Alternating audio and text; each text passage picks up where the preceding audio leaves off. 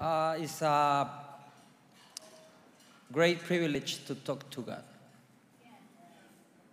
And we believe He is listening to us and the prayer. And we pray every single morning before I turn on this mobile. I need to talk to Him and say, your kingdom come, your will be done. I want to say thank you, United States, for sending so many missionaries to our countries to spread the gospel of Jesus Christ.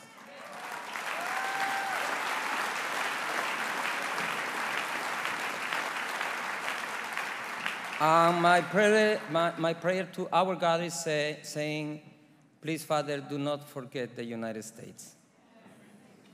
You will be always the land of freedom and the faith. Father, we thank you for these magnificent days we spent together.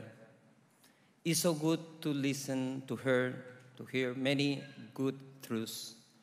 So I pray for the United States and I pray for the Faith and Freedom Organization. Please, give us the strength and the courage to fight the good battle of faith, defending the lives of people and the family. In the name of Jesus. Amen. Thank you so much.